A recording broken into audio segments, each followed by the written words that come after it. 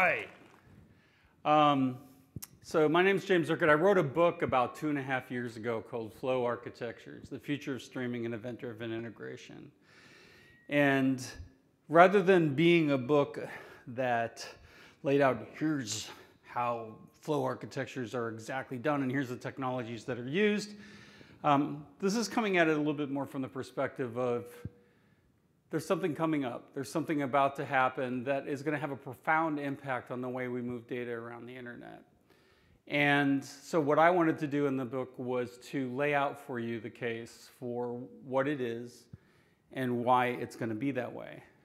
I'm going to take a sort of narrowed down view of that today as I talk to you about the concept of flow and flow architectures and try to convince you that there's some very important aspects of integration via EDA that we have not been able to take advantage of yet because we lack the standards to do so.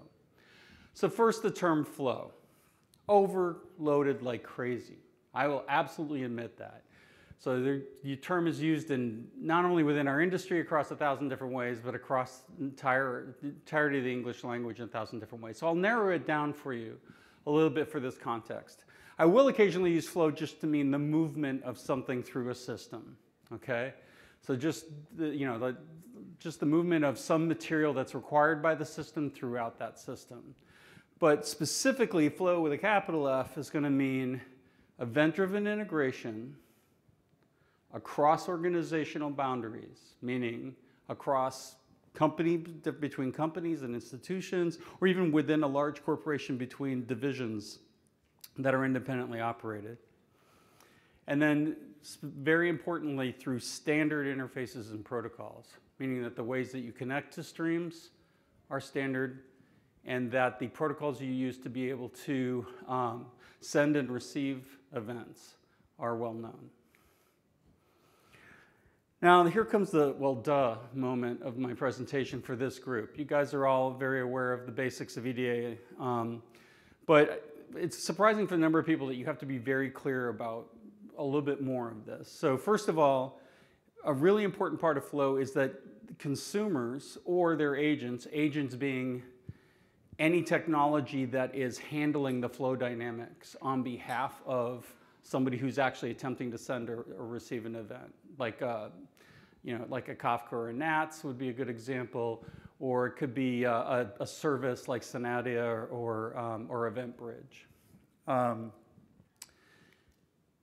Producers, oh, sorry, I didn't finish my sentence there, did I? So consumers or their agents are able to request connections to producer streams through self-service interfaces, meaning consumers initiate the request to receive data from streams. Producers or their agents choose which of those requests to accept or reject. Consumers then don't need to actively request any data from that point. Data is just pushed to them on demand when available. Producers maintain control of what events they want to send to consumers and when. And events are transmitted over the network using standard protocols, and protocols meaning more than just wire protocols. All kinds of protocols around sort of data structure and the way that events are formed, but protocols about the way that communication is maintained and so on, including to be determined protocols specifically designed for flow mechanics. And a lot of you are probably saying, well, and which is why I said this is kind of the blindingly obvious piece, this just sounds like PubSub. And that's true. It's true, it is very much like PubSub, but the one thing I'll notice is most people think of PubSub as connecting to some sort of stream processing, some sort of topic, or something that has topics or subjects of some sort. But I will note that a direct connection via HTTP and WebSocket, in which the consumer makes the request and the rest of the rules are maintained, absolutely qualifies. So it's not required to be PubSub, although I think everybody would agree that the most likely mechanism that we'll be using for event-driven integration will be some form of PubSub with some form of queues and topics involved. So next question you probably have is, so what? And it's a very valid question. When you have large-scale, complex, adaptive systems, and this is where I'm going to get a little bit metaphorical, philosophical for just a little while, just to get an emphasis across about what's going to drive this. when you have things flowing through a complex adaptive system of some sort, there are a lot of very, very common patterns that come out of that. Take our water cycle, right? You have the movement of the water through the system. Nature tends to then draw to where the water is, and therefore you get a lot of nature that evolves around lakes and rivers and streams that doesn't evolve in the middle of a desert. And you have life that evolves within the water as well as a result of all that. Our human body is a system in which something has to flow in order for the system to work. We need oxygen and nutrients to be delivered to every single cell in our system, in our body. We need to be able to make sure that as we grow as human beings, as we evolve, or as we grow, that everything is still fed correctly by whatever is needed in the system. So another good example of this is the economy. So in order for an economy to work, goods and services to be able to be exchanged to anyone who needs various goods and services that are out there, the appropriate exchange of wealth has to happen in order to make it possible for the right resources to get to the right places at the right time. And what's super interesting, and what is very applicable here, is Jeffrey West, who's a scientist at the Santa Fe Institute, which is a really incredible academic institution that studies complex systems and complex adaptive systems, wrote this amazing book. Highly, highly recommend this book, called Scale. And what he notes in it is that the basic mathematics of flow within complex systems drives those systems to evolve into very, very similar shapes and structures over time. And you can see this, I think, most easily in the overhead view of a city, right? What you end up with is sort of major thoroughfares for large amounts of flow to happen that are fed by and feed to larger sort of artery roads, or whatever you want to say, main commercial roads, which then in turn feed major neighborhood roads, which then ultimately feed the neighborhood streets that hit individual homes and businesses, right? So there's a very sort of trunk, limb, branch, and then leaf kind of shape of things that happens, which is really consistent across all of these different systems we talked about. And all of them sort of have a drawing force in a sense that both drive the shape of that system and drive the movement and the continuous flow of the system. So in our economy, it is the need for or desire for wealth, goods, and services that ultimately allows sellers to find buyers and buyers to find sellers. They're seeking each other. And they actually end up making those connections and allowing those exchanges of wealth to occur. In the body, your brain actually plays a role in understanding where to open up more blood flow. Yes, the heart is the pump that's moving and providing the force of the blood flow, but your brain plays a role in deciding, hey, you know what? You've been exercising a lot more of your blood, a lot more oxygen needs to go to your muscles for now. You just ate a big meal. Let's shift that to your digestive system. Let's make sure that you have a huge amount of blood flowing to your digestive system. One of the reasons you fall asleep after a big dinner. And if you have something where you're dealing with stress and anxiety, your brain might get more of that blood flow. And the analogy I want to kind of focus on a little bit more here then is that analogy of the water flow and the water cycle. Because in this situation, the force that draws and moves the water is basically gravity. It's a combination of gravity and heat from the sun, right? And so, and things are drawn to that flow of water, as I talked about earlier. And that basically, if the landscape changes, the water might change. As a result of that, the water might carve a new route through the landscape, and nature will adjust to what happens to that water flow. The key element here, and the metaphorical element, let me just say, here is gravity. And we're going to kind of dig into that a little deeper. Okay, so how many of you have heard of data gravity? No? Oh, wow. A few AWS folks I see in the back there. All right.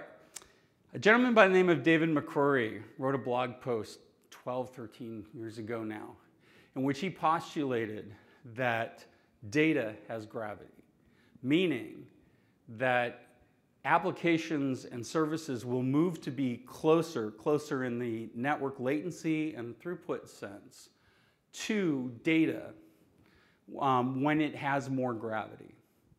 And he actually did a whole bunch of work since then, research on that. He's got some mathematics around it. There's a lot of proof that says that where large bodies of data, well, I shouldn't say large bodies of data, I'll explain that in a second, but where data has the form of gravity he's talking about, people will move their application services to be close to that data. In fact, the AWS people won't like me putting it this way, but I will say this, it's Amazon's business model to get your data in Amazon and residing in Amazon because it has gravity, because it draws you there. Okay? It's not a bad thing. They do a phenomenal job of it.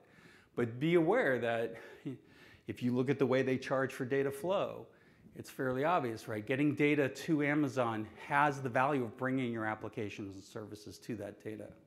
Now, many of you may think when I say, oh, data has gravity, well, it's got to be the amount of data. So a large data source has to have a ton of gravity. But in fact, it's not the size of the data, it's the importance of the data that draws that. Importance in the sense of monetary value, importance in the sense of the ability to do some major function that's required, importance in the sense of timeliness, which will mean more here in just a second. But it's how important the data is that creates that gravity. And what I'm going to argue today is, in fact, that data gravity applies to real-time movement of data as well. It doesn't just apply to stored data, but data in flight, it also applies to. Because as data moves over time, there's this interesting concept that data actually has a half-life of importance. It has a half-life of value. So when it's initially generated, there's a ton of value, and for the initial time period immediately after generation, it is the most valuable it can be.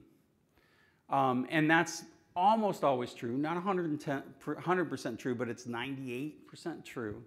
And therefore, people who want to take the most advantage of that data are going to attempt to process it as fast as they see it. The most obvious place where this comes into play is if you look at high-speed trading on the stock market.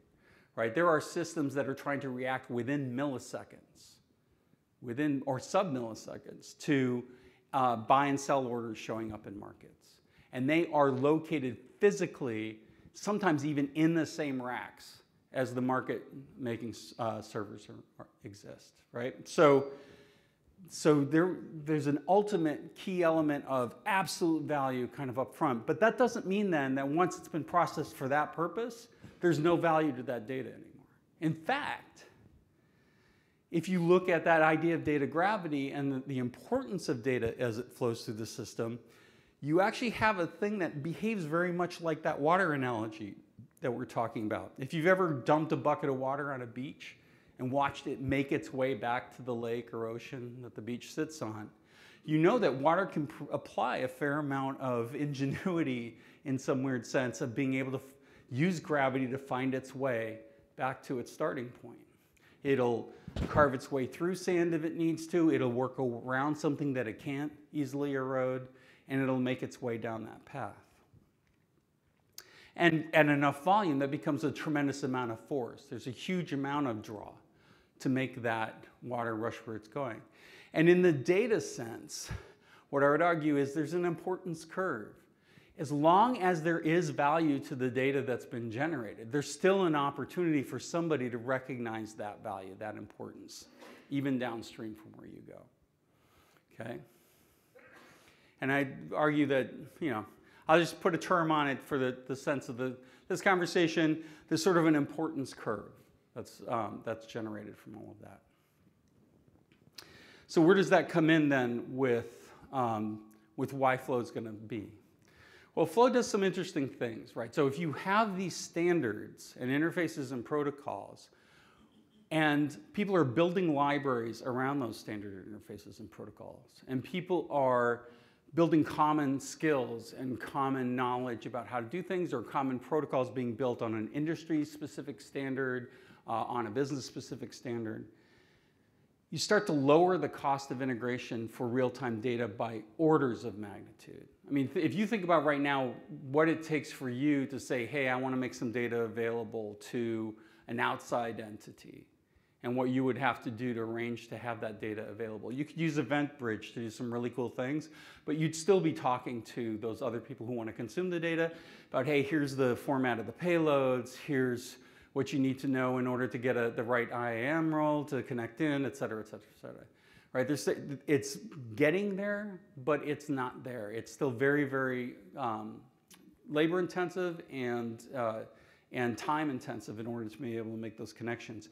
If you were able to just say, hey, here's my stream URI, and here's the schema, you can make that connection. And by the way, the consumer has a library that can say, okay, that's cool. I just give it the URI and the schema, and everything else gets translated for me. That's an order of magnitude, several orders of magnitude easier.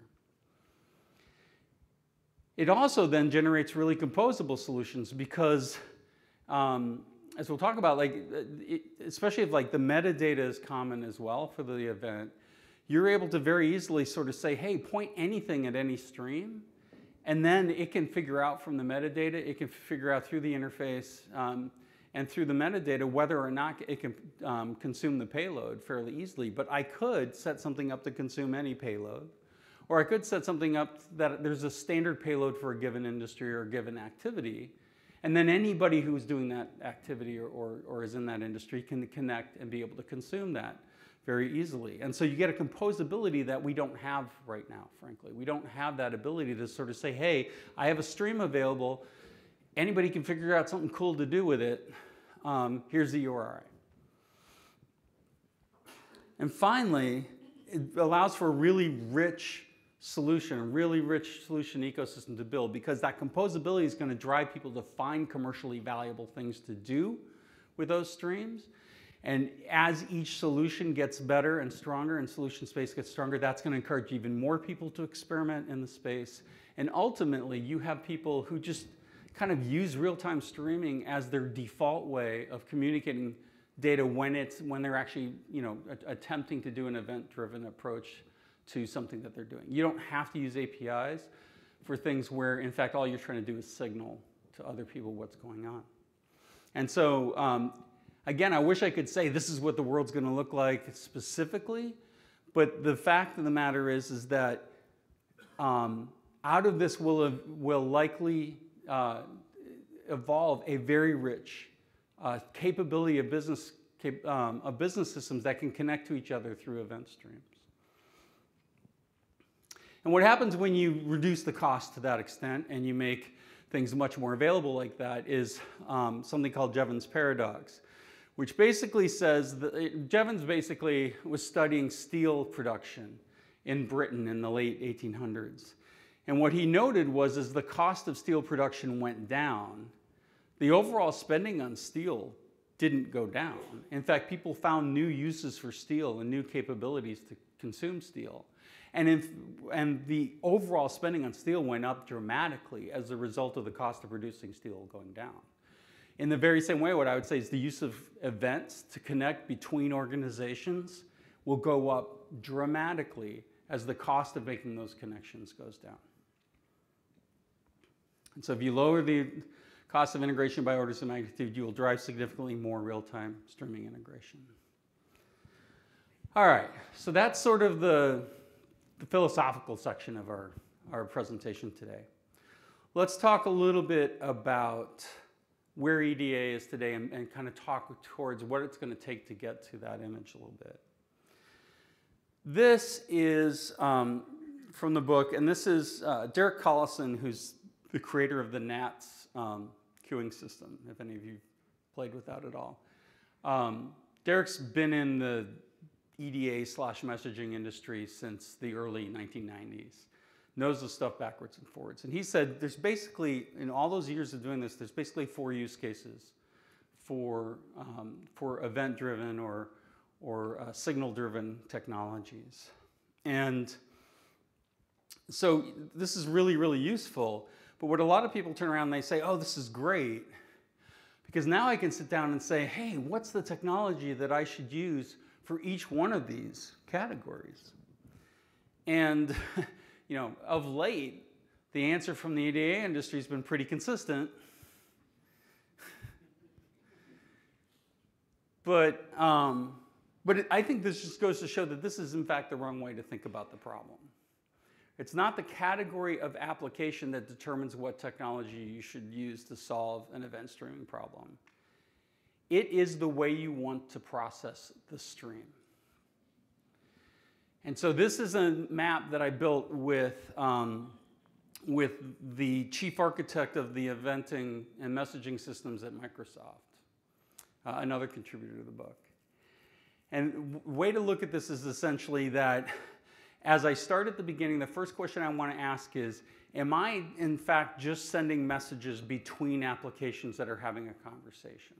Which is a very, very common and worthwhile thing to do. What you would use SMS for 1,000 times over, all of that is totally great. If routing messages is your #1 problem, then there's some great technologies. And so I'm with VMware, so I got to throw in at least one VMware product in there. But RabbitMQ is a great example of something that's really, really good at solving that problem of, hey, I just have some things that need to subscribe to the same communication channels and be able to communicate to each other through those channels. But if you're actually trying to send signals from one source to another, and that's the way you think about the problem, is I'm not trying to have a conversation. I may, in the big picture, have a conversation via events. But in reality, what I'm trying to do is make sure I'm sending signals out from a source to one or more consumers. Then you start to have some other decisions that you can make that are really useful. So for instance, is this a series of events that I have to be able to track and work on as a series? I need to be able to step through series of events and re-step through them again, or go back in time and double check that I have all the right steps in series. Absolutely a log-based processor in that situation, the right technology to use. Amazing stuff, super powerful, highly recommended. But if you're trying to process discrete events one at a time, which is actually a surprisingly large number of the use cases that are out there, then all of a sudden you have some interesting and better choices. So for instance, if you you have an event that's going to trigger a series of steps that need to happen next, so they're going to trigger a process, then step functions all of a sudden looks like the way to go, right? Something along those lines that's really powerful and worthwhile. But I'll also say that if you're not kind of doing that series of stuff and taking a single action, you now still have a choice to make. If it's a atomic transaction, you're not keeping track of the state going on from that point forward. Now you get to Lambda and you get to Event Bridge, which are, Lambda is just a game changer. We all know that. But that ability for you to say, hey, as each event comes in, I want to be able to do some processing on that event, and I just need to write a function to do it and need to put it out there. That is a super powerful thing. But being able to route an event really easily as well with a limited set of rules to a number of other things that may want to, other topics or a number of other things that may want to process that data, that is also incredibly powerful. And as we'll talk about it later, it could even be things that are outside of like the basics, right? They are outside of the stuff that you wrote. It could be to a SaaS system. It could be to a number of other things.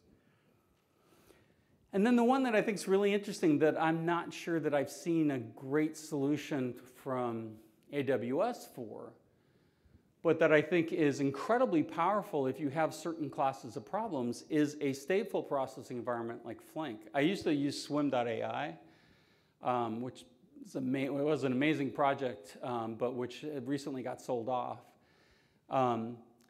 But basically what you're thinking about here is digital twins, right? The ability to build out a running in memory, in the network representation of the state of your system that you're monitoring and using and capturing in real life as a digital representation, and the ability for those digital representatives to communicate to each other to be able to trigger actions back in the real world. at a later point in time. So there are people doing some incredible things around here. Traffic systems today, increasingly a larger and larger number of them are being built as digital twin models so that it's not intersection by intersection decisions about traffic light control, but they're actually able to monitor the entire traffic network and be able to coordinate the signaling of light so that they can move traffic through as optimally as possible. All right. What I want to talk about next is the things that are happening that show that flow is starting to come to be. That in fact, event-driven integration is important and that they're coming. And I've been playing around with this term proto-flows, meaning these are prototypical flows that are out there today that are showing that the demand for these kinds of connections are out there and there's a huge amount of value to be driven. Walmart has for the longest time had the ability for you to connect and send them inventory data for the purposes of their online environment, for their online shop, and also for their warehouses and store stocking. There's a couple of choices. They have an API for this, but they can use EDI, and the way they use EDI is very event-driven in the sense of, I don't say event-driven, but it is very real-time flow of data in the sense that there is a protocol of communication with documents that allows you to very quickly update them on inventory on whatever time you want to, right? So as fast or slowly as you want to.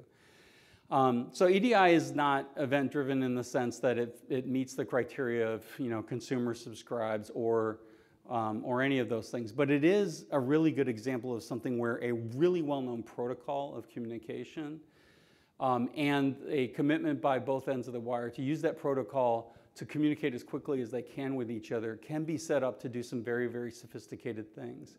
EDI in a very big sense is a very sloppy form of event-driven integration in a lot of ways, right? It's just that certainly the consumer has to go and pull and look for documents, but it is something where it's meant to be, hey, I'm signaling to you that this information is available, and then you let me know when you've received that information. Even more directly is the FAA, which if you ever used one of those apps where you point your phone up to the sky and you can say, hey, what is that airplane? What's its flight? What's its destination?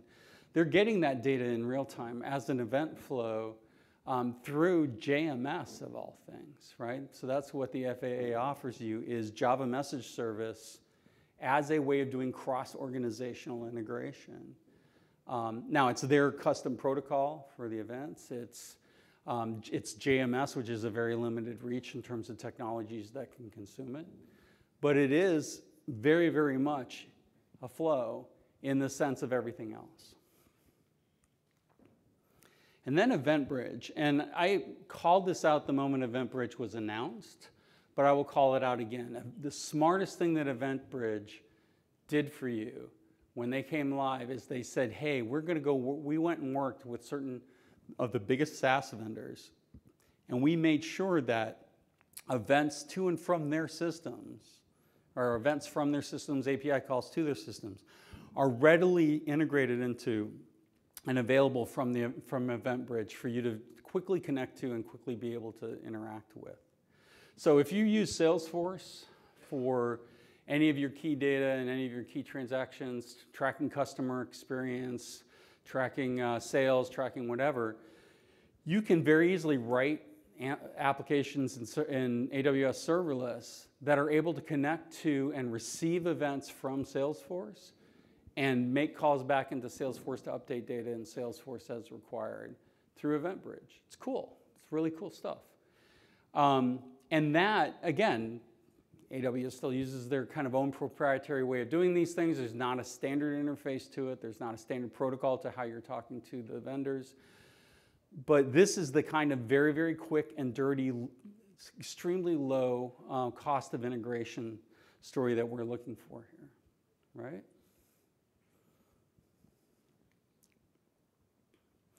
All right. Final little part of what I want to talk to you guys about today is then what are the things that are happening to actually define those standards and protocols that get us closer and closer to the worldwide flow. And the worldwide flow, basically, I'm not tied to them. I'm not trying to create a term that everybody in the world uses. But it was the best term we could come up with when writing the book for what I think is the ultimate outcome of all of this.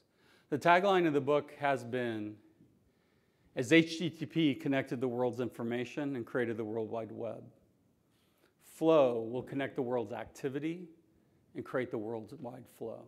Right? The idea that we're constantly signaling across business lines, boundaries, across the internet as a economy, as a community, and a society in order to be able to trigger much more real-time activity. It's a really important kind of baseline concept of where we can go to and how important this will be to the way we communicate digitally with each other in the future. And so there's some really great stuff underway here. I would say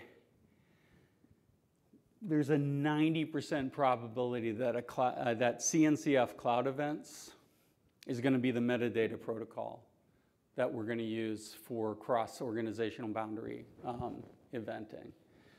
If you haven't looked at it, I'll put up a slide about it here in a little while to give you a little bit more detail about what cloud events is. But understand that there's a huge list of vendors out there, including major cloud providers. AWS has participated in it. I don't know how they're using it. I haven't seen any public representation of it. But cloud events gives a really consistent way of describing the metadata that's really flexible in the right ways, but rigid in the ways it needs to be. Wire protocol-wise right now,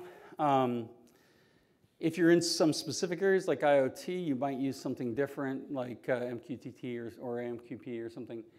But in reality, what most of the experts that I talk to agree on is that WebSockets right now is just the most flexible option.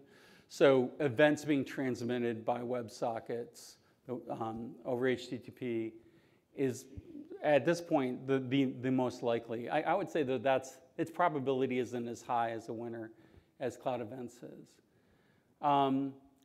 On the publish and subscribe side, I think that's where there's a big gap. There's not really an API for making a simple request to connect to a stream that stands out yet. You could argue, that whatever it is that AWS is doing with EventBridge, whatever is the winner in the AWS space right now, but that's certainly not the cross-internet worldwide flow kind of story. So there's opportunity in a huge way there. There are some groups that are trying to make some of that happen. So a little bit more subscription-focused kind of approaches are standing out a little bit right now, meaning that they're focused on the ability for consumers to subscribe to something, but they don't really handle the publish-subscribe relationship.